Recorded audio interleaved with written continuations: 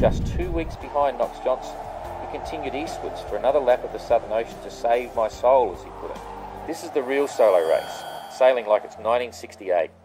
Forcément, tous les gens qui reviendront de la Golden Globe Race, forcément, il faut s'attendre à ce qu'ils aient changé. It's a great story, and it's the 50th anniversary, and it's a great opportunity to relive the original solo sailing when technology wasn't available, where we're just using sextants and wind-up clocks to find your position. And it's really the story of humanity and human endeavour in the extreme. So the world has never seen anything like this event.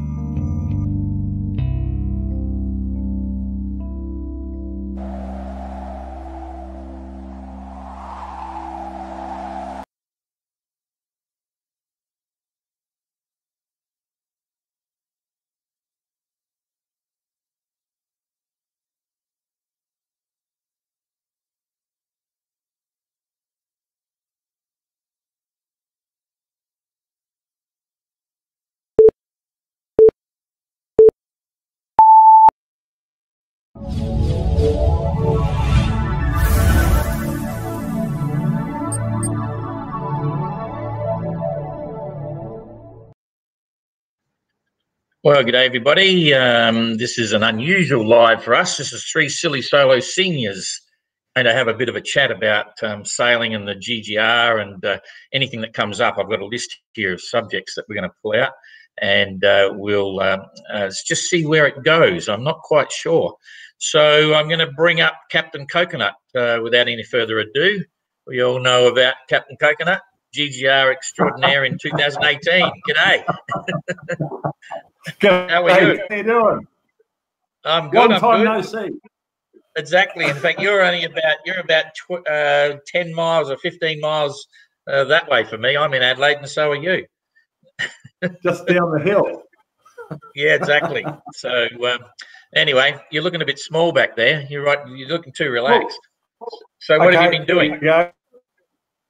Working. I'm working, and we're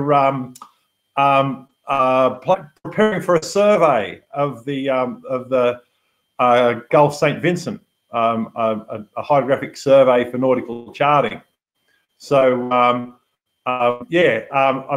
sort of planning, but paying some bills along the way, hopefully. Okay, so that's surveying. Just for people who don't know, you're involved with a survey company, but it's pretty interesting because you're using a remote control and not an autonomously controlled vehicle that's going to just set out and go and do all the charting by itself very soon.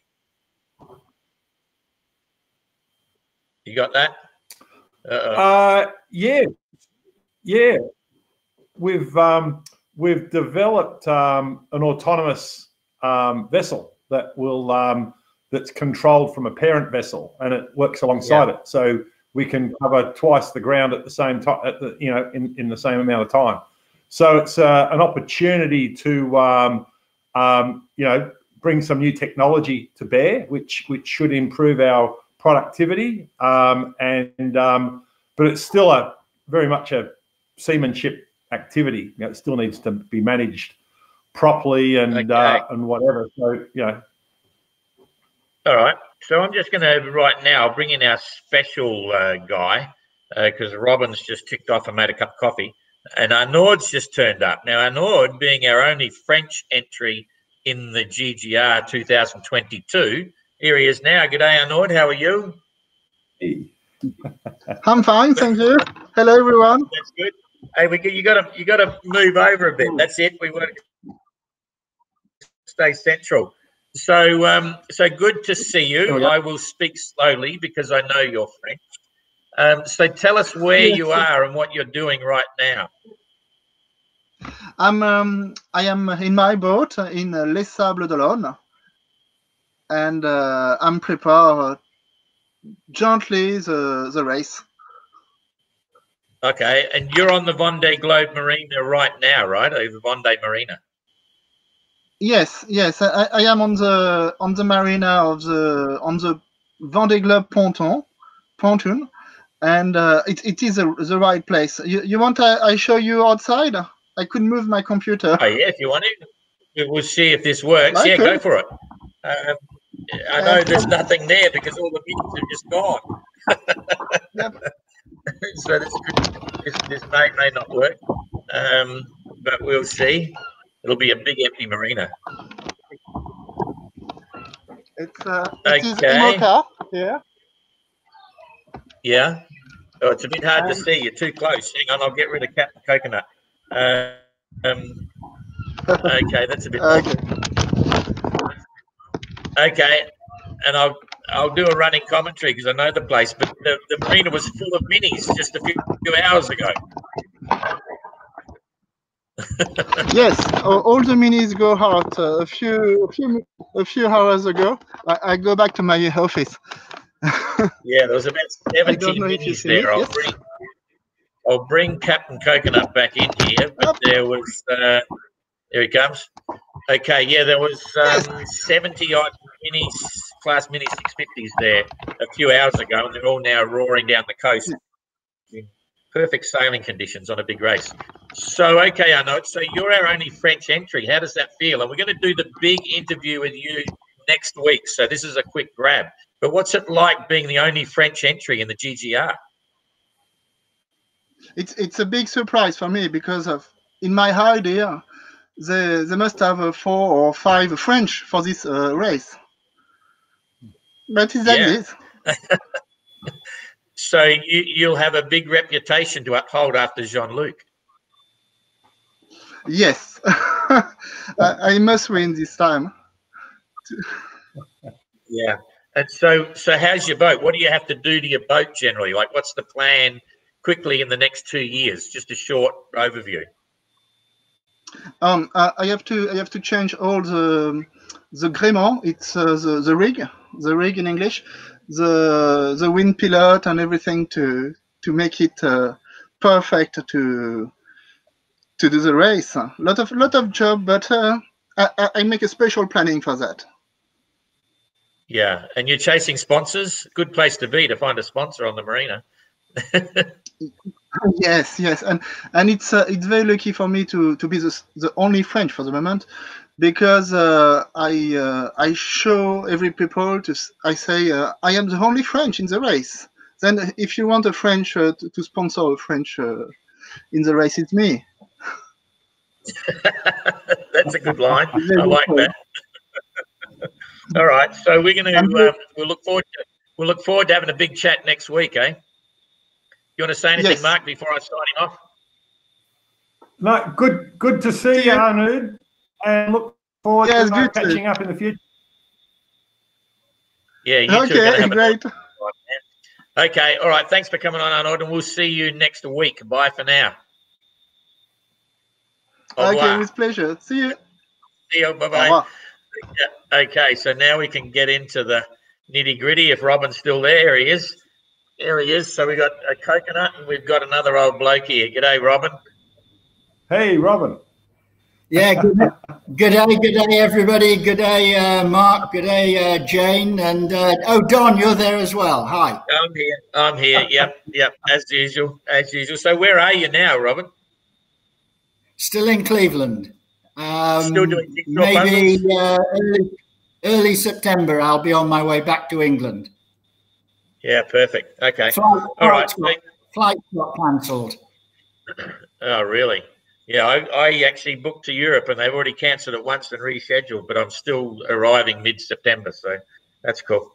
Yeah, challenging times. Is the virus getting close to you there? Like has the area around you? What's the story? It's, I mean, you don't know where it is. I mean, really, when you actually think about it, being in an urban area, then, our area around here does have quite a bit of it kicking around, I guess. And it's just a case of wear the damn mask, sit down, shut up, stay at home, wash your hands, stay away from people, put a mask on. It's amazing, isn't it? A mask is pretty easy. Anyway, okay, so look, here's the deal. I've got a list here of 15 different subjects, and so we'll just see how long this takes to develop and see if we can have some fun and pass over some knowledge. And I've put a sequence here. They've all got numbers by them, so we don't know how far we'll get. But anyway, first subject is you're in the ocean, in the GGR. What's your daily routine? You literally, what's the day-to-day life on board? What are you doing? Captain Coconut, you go. Yeah, well, generally, before the race, I was talking to Jesse and Jesse Martin, and one of the things Jesse said was that when he went around the world, he didn't change his clock all the time, and he left it on GMT the whole way. And I thought, you know, I think that makes a lot of sense, and so that's exactly what I did. So your life is very much governed by the sun, and so you know you do. And I all my astro was all sun sites, the whole lot, sun run sun. I do a morning sun, sometimes two, sun run sun, meridian passage, afternoon sun, whatever. You know, do little jobs during the day, blah blah blah. But and maybe read or do whatever I was doing. But at as soon as it gets dark, it's dark, and you know there's only so much you can do. And I don't tend to huddle up over a light. So I tend to, if it's dark, I go to sleep, but I'm sort of up every 15, 20 minutes. I probably have my sound asleep at about dawn, just before dawn, and I might sleep a little bit heavy there. Invariably, if I set a little alarm at night, I generally wake up 5 minutes before it or get up anyway, even if it's I set it 15, 20, 25 minutes, depending on what's around. Invariably, I'm up and about before it. I need to reset it. But basically, snoozing during the night, sailing and doing sun sights during the day, and watching the world go by, really. Okay, well, that blew my theory. You covered about 3 to 4 subjects then in 1 minute, so I guess we're stuffed now. But anyway, you're right. When it's nighttime, it really is dark. I like that. It's a very GGR statement. You know? So Robin, what's your daily routine? You know, how's it all happen? Well, I keep GMT time the whole way round. I don't have dual clocks. I just have GMT time, and you know, I mean, if you start from, you know, when it gets light, that's a good time to have a little check round just to make sure everything seems pretty good, you know, as it gets light. But I tend to sleep in little bits, morning, noon, night, any time at all. If I feel tired, I go and have a sleep. So, but generally, probably a bit more sleeping is done at night than during the day. And, you know, you really build your life and daily routine around your priorities. And, you know, one of the priorities has to be sleep. Another priority has to be eating and drinking, you know, and the other big priority has to be repairing stuff. So, you know, that's really what the day revolves around. And at the same time, obviously the biggest priority of all is to keep the boat moving. Yeah, exactly. I used to be very cosmopolitan. You know, I would, same as you, Robin, I get most of my sleep at night time. And I read about all the Vendée guys and this, that, and the other, saying they're only sleeping 15 minutes at a time. It just blows me away. I used to have a wind-up timer, and I'd very rarely try and get less than an hour's sleep. But you'd have cat naps without the alarm. You know, you just cat nap when it's all relaxing, just to, you know, get nothing else to do. I don't catnap so much as if I'm going to have a sleep, I'm in the bunk, I'm out flat. And remember, on my boat, I've got this very, very, very, very comfortable bunk. Yeah, exactly. No, I'm the same. I used to usually I'd never sleep longer than 2 hours. Wind up the egg timer or whatever it was. You know, it was an oven clock thing. Wind up timer, and I'd go down 2 hours at a time. But during the night, you'd get up all the time. You know, about 2 hours or 90 minutes, and check around, stick your head in the bubble, look around, write the log, have a drink, get back down again. But it's all broken. But once dawn comes and you have a good look around the boat, shake out the sails, whatever you're doing. Yeah, I was like, Mark, the biggest sleep you have is early morning. Once it's light, and you know you can relax then. Yeah. Anyway, all cool. Yeah. Okay. So number 2 on the list here is where the bloody hell is number 2?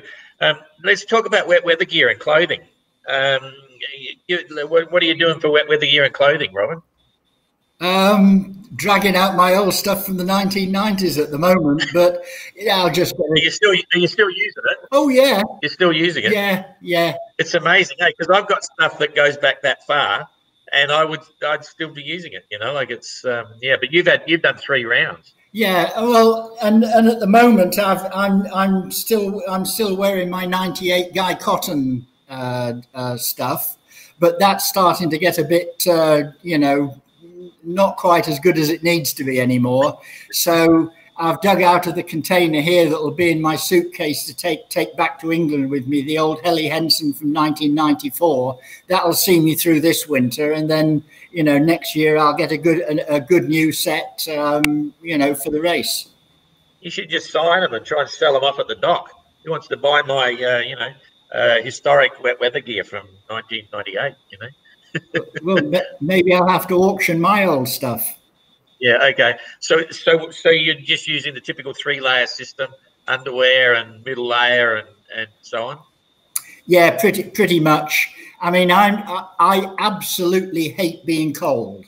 So Yeah, if the gear isn't good, you're going to get cold, you're going to get wet, you're going to get water coming in, and I absolutely hate it. So you know, especially down in the you know, south, where it's a bit on the colder side. So you know, good gear is as important as anything else.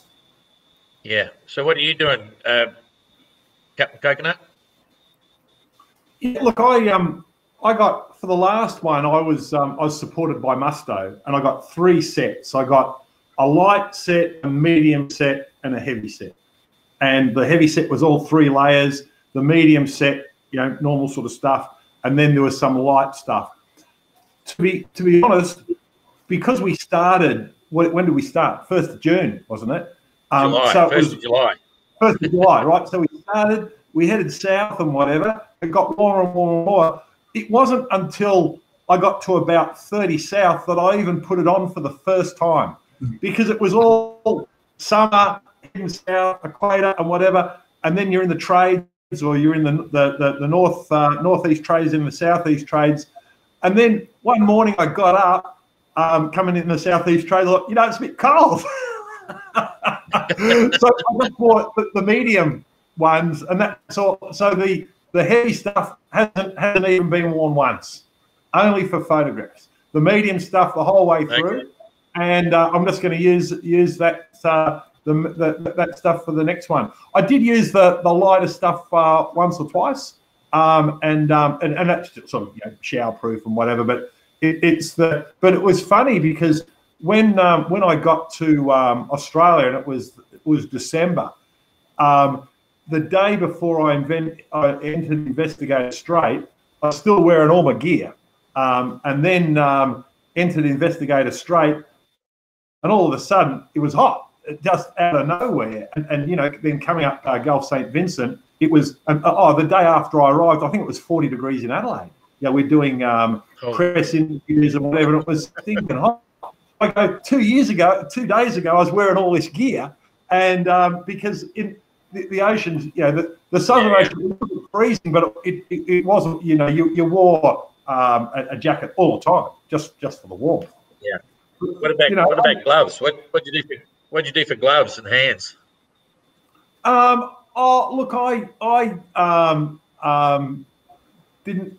Here's the thing, because I got my half bodger, and because I've got my winches within sort of reach and whatever, and I've got all my jam cleats for all the halyards that come back.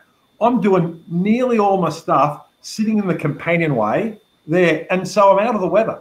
I'm out of the weather, and I've got this combing around me and wrapped around my back. And in heavy weather, I've got the thing zipped around behind me. So in a way, I'm sort of I'm only putting that. So I'm just sitting there with sort of like thermals on or whatever. You know, in sort of like long johns and that type of stuff. I'm just wearing that all day, and if I have to step outside, then I'm actually putting my jacket on because I don't want to get my long johns wet. Invariably, I put my jacket on, nothing on my legs, and then I actually get my spray. I get all my legs wet, and that annoys me. Oh, you can't get wet. Yeah, you must have been, your cockpit setup there just crazy. It comes up to your armpits and you can run the whole boat. It's a little bit like Blondie Hasler without the full cover, but it's pretty impressive in a lot of ways. Anyway, what were you doing for gloves, Robin? Gloves? Oh, I've got loads of gloves. The one thing I really hate is having cold hands or cold feet. So socks and gloves, they're terrifically important. And I've got, several sets of, what you call ski mittens. I've got, Musto leather gloves with thermal liners and all sorts of stuff like that. So I've got a pretty big bag of just a big bag of gloves on it, just gloves. Yeah, what's your favourites? Because I always had trouble keeping them dry. I had all sorts of problems, with the skin peeling off, and my hands were always wet and so on. But what's your favourite gloves? For Southern Ocean. Probably my Musto gloves, the leather ones with the little thermal liners, and I've got lots and lots of thermal liners for the gloves. So once they get wet and the hands feel cold, I'll chuck one set of liners out and put another set in and stick my hands back in, and I'm away, good to go again. But listening to what Mark was saying about coming up to Adelaide there and the temperature, how it was cold and then all of a sudden it got warm, that reminds me of each time coming up past Tasmania to Sydney, you see, in the BOC where, coming through Bass Strait, I was still in the full Southern Ocean gear, all the heavy stuff, all the thermal, and you turn the corner and all of a sudden the sun comes out and you're going from full thermals to a pair of shorts in about 5 hours, just like that. Bang. It's amazing. Yeah, that's normal. Are your Musto gloves with the thermal liners, they're golden oldies, right? You've had them for a long time. Yeah, and funnily enough, I don't even make them anymore. Well, then I've got to look after the ones I've got. Absolutely, because I had the same ones. But anyway, they were great, eh? Anyway, that's another story. All right, so really what do we got here? We're going to jump around a bit here. We've got weather reports and weather instruments. How are you analysing the weather, Robin, when you've been going around, Like, what are you using? Yeah, right. You see, you've been there, done that so many times. You're a bit like me. I've only done one circuit, but I spent a long time in the Southern Ocean on ships, back and forth, back and forth. And when you know it, you don't need a lot of information to understand it. Would you agree with that, Robin? No, you probably don't. I mean, it really boils down to absolute basics, but fundamentals. If you understand, your lows and your, barometer and what direction the wind's coming from and what it's changing to, you've really got a pretty good picture of what to expect. If we had absolutely no weather whatsoever, information from anywhere, that would be just fine. I mean, if your fundamentals are good, of meteorology, then you should be good to go. I mean, and I'm sure Mark, is even more switched on about weather without, all the fancy electronics and weather reports than I am. Yeah, it's my pet subject because I tend to agree, and I'm a big barograph man. But yeah, basically your barometer, wind direction, rate of change. And just looking at the sky, you can tell when the front's about to hit you, with the clouds, it all clears, northwest, southwest. And you've really got to get a feeling for that basic fundamental principles of how the Southern Ocean works. And I really think what happens, Northern Hemisphere sailors don't get it yet. They've got to reverse their thinking. But you don't have the Southern Ocean in the North Atlantic. They're static, bouncing off the bits. Any GGR entrant that hasn't studied and understand the Southern Ocean weather before they get there, it goes beyond getting weather reports. And I saw some things going on last time that, you could just tell they some may not have fully comprehended the way it works. It's pretty simple, but it needs to be instinct. That's my opinion anyway. And I always use a barograph down there is great. And a barograph also acts as a bit of a record every time you get knocked down and rolled over. You can see get the paper recording. But what's your story, Mark? Well, I think there's sort of like a hierarchy of managing it. And firstly, there's the climatological data, and you which is well tabulated in what was that book that we were given before the race? Oh, the pilot charts, Jimmy Cornell pilot charts. They were really cool. Cornell, right. So in a way, you've got the statistical data there. So I think I think, you know, and I'm sure I operated quite conservatively, but I think that's your starting point is that, because then you know in general what's going to happen, and so, you know, for example, if you want to look at the original GGR race, right, and they started off at the same time. In 68 or 18? 68. 68, yeah. Right? So they started off when we started off. They got down to what was it? What are those islands near Gough Island in the bottom of the South Atlantic, right? And then Johnson got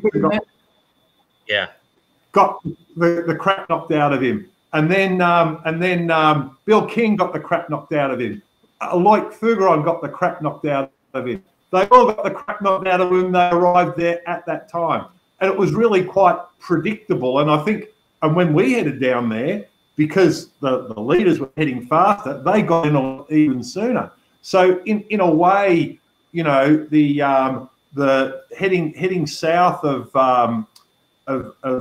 South Africa and going around the bottom of the Agulhas, there are two elements of it. There's the climatological data about what's going to happen to you at that time of year, and then there's the weather, what's going to happen in the shorter term. And as you say, the difference between the southern hemisphere and the northern hemisphere is it can blow in the southern ocean and the sun's shining. Yeah, exactly. We all know about that. A couple of things. There. It's a sunny day doesn't mean it's a good day. Yeah, absolutely. A couple of things there. All the entrants for next time, and people that are interested, you can work out the average speed of the boats, you know, from leaving Les Sables d'Olonne and getting down to Cape Town and around the bottom. And you can dummy that up. The race will now start on September the 4th. So this year, it's September the 4th. You can start plotting your own journey and going around and watch the weather you're likely to get. You know, so you've got one dry run this year, and then you'll have another dry run next year. And it's invaluable. It's very interesting watching it. And, you know, I think we'll find we're going to get a better run, hopefully, Touchwood, this year, because we're starting a lot later. So anyway, yeah, I just got the public comments up for grabs here. So good day to everyone who's watching, which is kind of cool. Gurav saying, what's your best socks? What are you wearing for socks, by the way, Mark? Well, a special thing here. Arnie Claire has knitted some very special socks. They're all very colourful and they're all very large. Okay. And they kept you. What about you, Robin?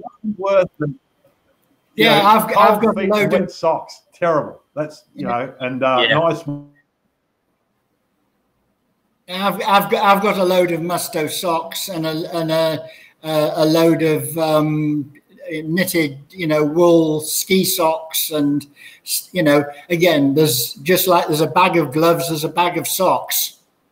Yeah, look, I was on Coconut on the weekend, you know, so I know what his answer is going to be. But what do you wear on your feet in the cabin? Because the cabin sole usually gets wet, and I know what I used to do, you know, because it used to be a pain in the ass.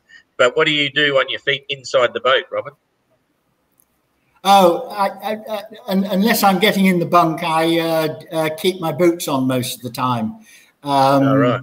You know, if I'm, you know, I like to have some trainers that have just got snap-on, you know, Velcro straps. They're easy to get in and out of, and, you know, I set, you know, my foul weather trousers are set up round my boots and are all, you know, dog down round the boots, so that I can just step straight into my trousers, into the boots, up comes the bib, and away I go, you know.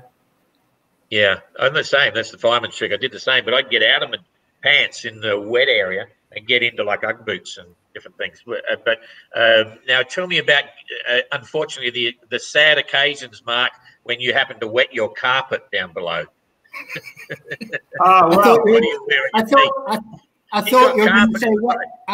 thought you were going to say wet his pants down below at Merck for a moment. He does that when the carpet gets wet. He's got to get the vacuum cleaner out and clean the bloody carpets.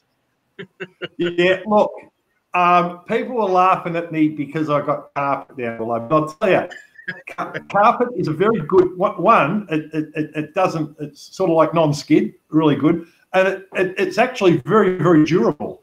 And when it gets wet, I rip it out and take it on the upper deck on a sunny day and dry it out.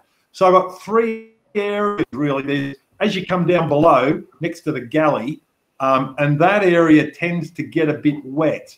And the reason why is all my outlets, my bilge pump outlets on the companionway coaming, even though they're a long way out of the water, you wouldn't believe it, they spend a lot of time under the water. And all outlets can work as outlets or inlets. So unless you've got cocks on all of them, it means I actually get water in the bilge coming in my bilge pump outlets, even though they're high up on the company. Which means at extreme angles of heel, it slops up the side and wets the carpet. So that's the problem there. By my bunk, that bit stayed nice and dry. But then in the forward cabin, the inlet from the dunny, when the salt water inlet, when I'm on the port tack, was leaking. But I thought it was the window that was leaking, and I spent all the race silicking up this window, and I've only just worked out that it was the flooding pump. Okay, getting back to socks, Mike Lewis has just mentioned a trick that I do sometimes as well. He's saying big, thick, woolly socks and just get some silicone and run the silicone along the bottom and let it go off, and you've got non-skid socks that sort of seal up. I do that on gloves sometimes, big woolly gloves, just go through it, and they're great non-skid gloves. So, yeah, it's an Adelaide trick. Oh, Mike's from Adelaide too, but anyway, another story. Okay, so that's enough about that. Let's talk about comms. Your communications and radio receiving, like how you're going to get your weather reports, how you're going to talk to others on HF radio and things like that. Ham radio is now being knocked out for the next race, of course. But what are you, being a radio operator, Robin, what are you going to do? What radio set and what receiver and all that sort of stuff you're going to use? I don't know. I mean, I'm still looking around and thinking about it at the moment, and the most productive thing to do is to stop thinking and start doing, probably. Because you don't have an HF radio, do you, at the moment? You've only got VHF. Yeah, I haven't got an HF radio on the boat at the moment. I haven't got an HF receiver. So, when I go sailing again, in the winter or the early spring, when the boat goes back in the water, then, yeah, we've probably got to have an SSB on board. I may just find a second-hand M700, and if that works out, that's fine. Otherwise, we'll just grab a new Icom. I mean, the Icon sets, for example, are very reliable. But I had a great Furuno back in the 98 race. So I'll look around and see what's around and. I may end up with 2 of them. So I've got a receiver and, one I can use as a receiver and one I can use as a transmitter.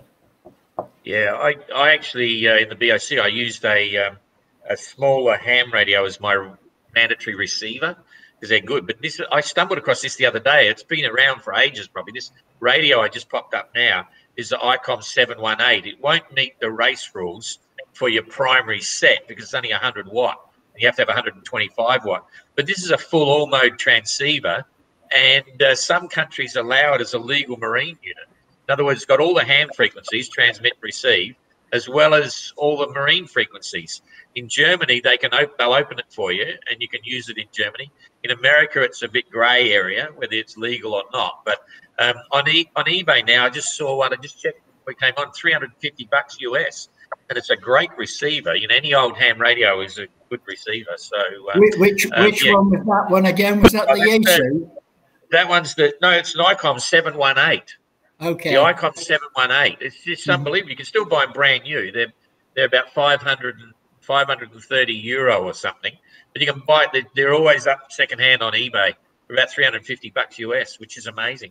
So tell us about yours. Mark, and whether you had fun on the HF or what? Yeah, look, from when we left Les Sables d'Olonne, I just found that just BBC on short wave got me all the way down to Gibraltar, which was fine. And then you're in the northeast trades. You don't need weather reports, so you're just in the northeast trades. Cross the equator, you just got to do that. You don't need weather reports for that. And then you're in the southeast trades. You don't need weather reports for that. Then excuse me. I'm just laughing here. If Mark Slatz is listening, or Jean-Luc, or any competitive sailor, they say, "What? You don't need weather reports? What's going on here?" That's the difference in attitude. You're in category 3, Mark. We'll talk about that later. Carry on. Right. Now, once you get to the South Atlantic, Cape Town radio. Now, the beauty with the South Atlantic, well, in fact, even the North Atlantic for that matter, it's divided up into nice little areas, and you get separate reports for each area. And it might be, you've got Marion, Crozet, Cape East, Cape West, St. Helena, blah. And they're really neat little areas that you're in for about a week or so. You get the thing, you write it down, and they'll chat to you, mate, chef. So I used Cape Town radio the whole way through there, and they'd even take a message for me. And then once you get to Amsterdam on the other side, you've got then Wiluna and Charleville radio in Australia, and they provide weather forecasts for that area. The problem is, though, is that the areas there are much, much bigger. So when you're in the area of Cape Town, they're divided up. And if you're not worried about Marion South or whatever, you don't have to write it down. You just write down the ones that you care about. But when you're in the Australian one, that area west is absolutely huge. And there might be, 2 high pressures and 4 low pressures and a couple of fronts, and the fronts have all got lats and longs and whatever. And you're writing down for quite a long time, because it's only after then you can work out which bit of that forecast is relevant to you. I don't want to listen on the fly and then go, oh shit, I should have written that down. It's too late. So I tended to find South Africa was really good because it's all divided into areas. The others were you've got to write it all down, and it's still quite good. And I didn't get past Charleville and Wiluna, so I don't know. No. Like you're one of the guys that understands radios because you're coming from Australia as well, of course. But I mean, you could have had a cassette tape player with good old cassette tapes and recorded it. That's what I used to do back in the GGR. But we had the WeatherFax. So we got WeatherFax this time. But one thing I would say is that we tend, and Robin's a radio operator. Mark, you're from Australia. We use HF radio in Australia, or we did. But in the north, in the European countries and stuff, they don't need HF radio, and I'll still maintain that. And hopefully, the guys this time will understand that their HF radio is going to be their real friend, and they need to get it sorted out, and it'll be very valuable. The WeatherFax is going to be a plus, and they still it's part of GMDSS, the WeatherFax. They're still pouring out all the maps. Fishermen are still using them, but they use a black box. We've got a printout, so you don't have to use a computer. But anyway, it'll be interesting. You happy to have a WeatherFax, Robin? Yeah, I'm happy to have a WeatherFax, especially if there's some areas have WeatherFax and some don't. Down around Australia, it's going to be very valuable. Around Cape Town, and right at the beginning, coming across Biscay, it would be useful to have a fax map. There's not a lot of great coverage down around Cape Horn and South America in particular, but any tool is a useful tool if we're allowed to use it. Yeah, exactly. Okay, so time's going okay. So, juicy one now. We've got drogues, warps, and storms. It sounds to me, Mark, that you didn't have much use for drogues, warps, and storms during the race. You seem to do all right. What's your take on it at the moment? Tell us about your tyres. Are they radial tyres, by the way, or are they just straight 5-ply?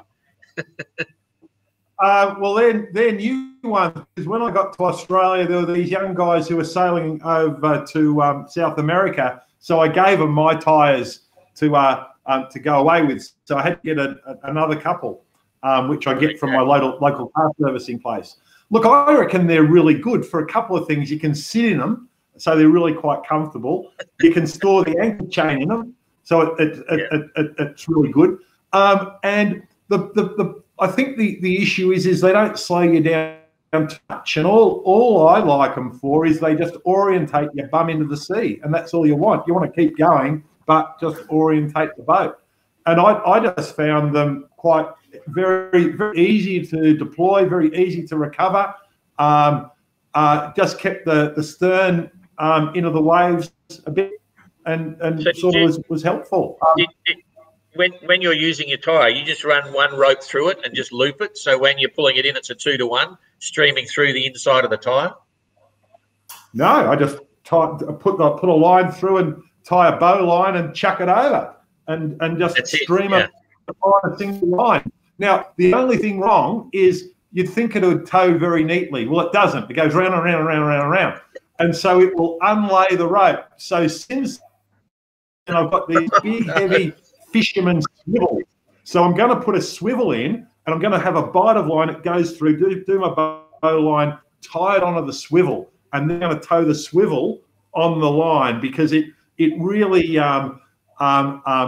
started to unlay the rope and whatever, and then forever it's a bunch of bastards when you're trying to coil it because it's been wound so much. So fisherman swivels I really like. I got them in, where did I get them? I think I got them in La Sabdelon actually. But yeah, they're big, heavy. No, I got them in Plymouth. Okay. Before I went. So you're starting to sound like an advertiser of the series Drogue with all these real bunch of, but I don't want to mention that word because everyone mentions that word.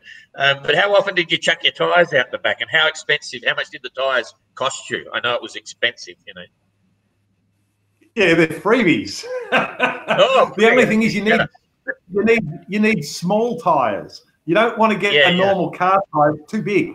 So you've got to get a car tyre off a little Toyota Corolla or something like that. Nice small wheel, and or a Mr. How often did you use them? How often did you chuck them out? I used them twice. When I was sandwiched in the Agulhas against the coast, I hove too, so I didn't use them because I didn't have room. And I think there were 2 occasions where I streamed them. But look, to be honest with you, I think you need to sail around the world to know how to sail around the world. And my 157-day little thingo was a really good practice. So I know how to do it now, I think.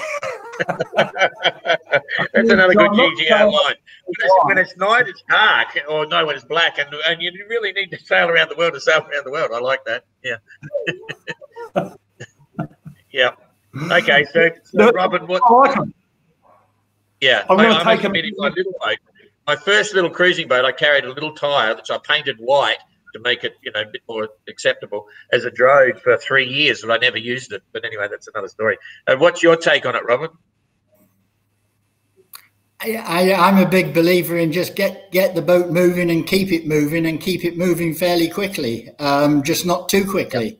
And if all else fails, I've got, I don't know, 800 foot of warp to tow as just tow warps. What I will carry for Drogue value is a portion of heavy fishing netting, because that's going to give a good drag if I were to tie that on the end of a Drogue, something like that. It probably needs a bit of weight to weigh it down a bit and so on. So it's a case of try it and see at the time. In my previous boats, I've towed warps and they've worked well for me. But you still do need to you still need to keep some decent speed up. When I was dismasted and going towards Cape Horn, I had several 50, 60 knots, Southern Ocean storms, and without the windage of the boat, the mast and everything else, without that windage, I was beginning to think, well, and I'd taken down the storm sails that I'd got for my jury rig. The boat just wouldn't track with any speed. So I ended up putting back up my emergent, my storm jib, and just sailing on, even though it felt at times I had too much sail up. It was a lot safer to have the sail up than not have enough windage to carry the boat at a decent speed. Yeah. I must admit, I've never set a drogue in the Southern Ocean. I've gone fast and slow and knockdowns and rollovers and stuff. But yeah, I just think that's the way to go. But every sea is different, every skipper's different, every boat's different. So there's no right or wrong. That's the big thing. An awful lot of it is you've just got to go out and try it. I mean, you can read all the books you want, but if you're when you're out in the Atlantic, I mean, like Pat Lawless is out there, going for a sail now. When you get in 30 or 40 knots of storm, try it, put out whatever you think you're going to put out and just give it a little go. Take it in. But if you're lucky, you'll get yourself in 40 or 50 or maybe gusting 60 out in the North Atlantic. Try these things, because if you don't try them, it's too late to do the learning experience when you get down in the Southern Ocean kind of thing. Yeah, exactly. Mike Lewis just brought up an interesting point. Mike's done a couple of 1.5 circumnavigations, 2 circumnavigations via Southern Ocean and Cape Horn as well, in a 37-foot ferro cement boat. Long story. And he's saying you can always retrim the boat, shift gear to the stern, better to be pooped than pitch poled and so on. I always thought that, particularly with Istvan, Istvan knows exactly what he's doing, had a great boat, this, that, and the other. But I always used to notice his boat was a little bit bow down trim sometimes, and there's probably something to be said for that. Keeps some weight at the back in the Southern Ocean, whatever. Kind of interesting. Gurev wants to know if there's a prize for the first Aussie into Adelaide. No, there's not. All the Aussies keep on going. We have a full fleet of Aussies in this race, so they're all going to go. Okay, so moving right along, number 6 is harnesses, use and jack lines clipping on, and a helmet. Did you take a helmet, Robin? A helmet? No, no helmet. And I'm not really thinking of taking a helmet, but I guess some people get their heads banged quite a lot. Happened to me at 90. That's that way, Okay, so what about your harness and jack lines, lifelines? Because there's something really interesting happened that I quite often listen to Sailing Illustrated. If you haven't seen it, it's a great blog. It's a lot about high tech racing or performance racing, America's Cup and all sorts. But they put a lady on to give an interview. She got washed off her boat in America in a race. It was in the lakes, I think. And the bottom line was, it was the one thing some years ago on your safety line off your harness, they made it a requirement to have a snap shackle on your chest, right? Which I've always rejected that concept, have a snap shackle. Anyway, she was snap shackled in with a regulation harness, and she gets swept out of the boat with some others on a jibe and and the snap shackle just undid, right? It just happens. You get everything wrong and it goes boom. So tell me about your harness, Robin, and the type of lifeline and the clips that are on it. I've just used the harness that's within my foul weather jacket. That's what I've always used, and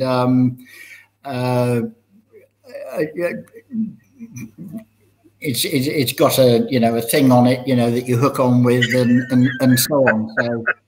So how often do you use it? When it's hot? Not very often, unless it's particularly rough and so on. If you've got to think, well, it's a bit rough and bouncy out there, then you'd better do some hooking on. The problem I find with hooking on is it then gets in the way of the ropes and your ability to move around the deck. So I tend to feel generally, one hand for the boat and one hand for the job that you're doing, and just an absolute constant awareness in the head that you're not hooked on. You just have to be very, very, very aware and switched on to that. Yeah, it's always in your mind. I always imagine if you're off the boat and you watch your boat sail away. But, there's some interesting subjects there too, because I'm probably maybe a bit more clipped on than you are, Robin, but I'm not clipped on a lot of the time. And I always remember in the '86 BOC when we lost Jacques Deroux coming into Sydney, and when there was all sorts of theories, but when they slipped the boat, once the boat got back to port, we went and got it. There were these marks down the side of the hull. I don't know whether you remember this, that very much like a whale. And I always imagine, okay, your boat, you're not clipped on, that's fine. You've got the motion, but something unusual happens, like hitting a whale, upsets the motion and you're gone. That's one thing, but everyone to their own choice. And the other one is that comes up, this whole issue of if you end up over the side in average conditions, say off the bow, and you've got like a metre freeboard, and your lifeline won't run back down towards the back, you're buggered as well. And that was where, as simple as it sounds, that guy in France, you may remember this, Mark, I've forgotten his name, he had that like foot strop, like prusik loops for climbing, and it's just a light line with a foot strop in it, with a clip, and it's kept with your harness. So if you're over the side and you can't get back on, you can clip that to the tow rail, and you've got foot strops to put in your feet and give you a shimmy up. And that's really relevant because I've seen quite a few accounts now where people have dropped dead because they can't get back on the boat. They're clipped on and they're hanging over the side. So what's your story, Mark? Look, I think in the first instance, I actually put a solid guardrail on the boat the whole way around at 80 centimetres. So I tend to find the normal lifelines with the wire top are useless, and I've got a bit of a gammy left leg. So I find that solid rail, and I think they're like 1 1/4 inch, it's quite solid, and it just completely changes it. And also the hand holes that I've got on the cabin top and going up forward. So firstly, I find that really helpful. Secondly, when I wear a harness, I tend to wear it inside my wet weather gear, not over the top. I tend to find them very difficult to put on over the top. Whereas if you have them on inside, you put them very easily. You put your foul weather jacket over the top, and then your thing comes up inside the thingo, and I clip on there. And if you've got a bib, you might have to manoeuvre it a little bit, but that still works. The other thing I tend to find really helpful is that hang on, let me get this vision right. You've got your harness on inside your jacket. You've got the lifeline coming up under your jacket from the bottom and clipped on.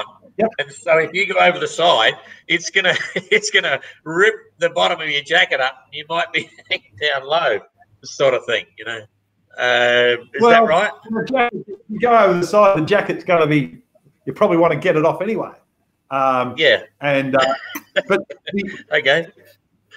The issue is because here's the issue. If I have it on under my jacket, it means I can have it on all the time. If I've got sort of long underwear on or whatever, it's on. I can sleep in it and whatever. And if I need to go on the upper deck, I can clip on immediately. If I need to put a jacket on, I can put a jacket on. So what that means is you're a lot more likely to have it on. And whereas if you're trying to wrestle it on over a jacket, I just tend to find that almost impossible. Interesting. Oh, sorry, the interesting point. Very few jackets now have an inbuilt harness like they used to have, because everyone's now wearing inflatable life jacket safety harness, and they don't rate the harness inside your jacket for normal racing. But I always found that was really cool. I'm with you, Robin. I've got so many wet weather gear sets with Busto, by the way. They supported me for 25 years or something. With the clip inside the jacket was kind of cool. The other thing I tend to find really helpful is, as well as the high guardrails, is that I've got running backstays, and when the running backstays are forward, the line to bring them back actually sits quite high up, and it's an additional line that's high, that if you're going up the leeward side, there's a line there, something to push against or hold on to. And then when they're back, the line to take it forward is similarly another high line going that way. So I tend to find that the lines that pull the running backstays forward or aft are just additional lines that sort of box you in a little bit. And if there's some tension on them, it actually provides a little bit of something to grab hold of if you need to. Yeah, okay. So you didn't have a helmet either, did you? No. Well, and what I did was a number a number of people picked on me because they said, "Oh, you've got all these bolts on your deckhead," because we put in these hanging knees, so we couldn't put the deckhead lining back in, and we've got all these bolts on the clutches, and so we ended up getting these big foam things that we cut holes out a patch and we stuck them up there on either side. So I've got an anti-helmet. The whole boat is a helmet for me. Well, I carried a helmet. I've still got the same helmet from 1990. And of course, when I got the Roll 360, I wasn't wearing it. But then I'd wear it out in the cockpit quite often, sometimes when I was out there. But then the only injury I got I had a couple of little ones, but the big one was I got a sheet whacked in the ear, in this ear, and it's now I've lost 60% in this ear or something, and I wasn't wearing a helmet then either. So, but anyway, did you get any injuries in your travels, Robin? Like, have you had any injuries at all? Touch wood. Yeah, I've been pretty lucky. No, I really haven't had it. I've never had any injuries. I've had a few cuts and bruises and a lot of bangs and bumps, but nothing that's worthy of writing home about. The only thing I did get once was I think I got a grit from the sanding on the deck, got into a nick in my knee, and went septic and blew up into a great big pus ball and all kinds of stuff like that. That was kind of pretty uncomfortable for a while and slowed me down. But apart from that, no, I've been very, very lucky. Yeah. Did you get any injuries, Mark? No, the only thing that marked me around a little bit was because we started basically in north in the summer and then went through the tropics and went across the equator, and then the sun was following us down and whatever. So we were warm for a long period. It meant that I didn't wear shoes or I didn't wear socks for a long time, for the first 6 weeks. And sitting in the companionway combing the whole time with my feet down lower meant that the blood tended to pool and whatever, and I tended to get swollen feet. Yeah. So I had to rig up these jack stays to try and elevate my legs and whatever. But when I found it got colder and I started to wear socks and boots, it went away. Wouldn't it be funny if there's some Emoka guys listening to this conversation? I'll be saying, what on earth are these guys talking about? It's an amazing one. And we're just about to bail out. We've been on for nearly an hour, right? And we've only got to number 7, so there's another 8 to go. So it's right for 2 weeks' time. But one of the amazing things about the Emokas from the Arctic race they had, the qualifier for the Vendée, was that they've now hit a bit of a wall because with the foils and the boats, they're driving so hard. We knew, I can't imagine what it would be like in those boats, going full stick, 30 knots, crashing into the waves, all that sort of stuff. And now the skippers are starting to say, wow, we can't live on the boat. It's so violent. They've got to sit in their chair. So when they're at max performance and max speed and all that stuff, the pilot is really just about it, and they've got it detuned to go and do something that is involved with looking after themselves. So it's not, forget the financial wall and forget about the performance thing. Now it's getting to the limit of human endurance. What do you think about that, Robin? I think that's probably exactly right. I mean, I can well imagine that, there's one level of boat performance when you're actually sat there, monitoring everything and sailing the boat.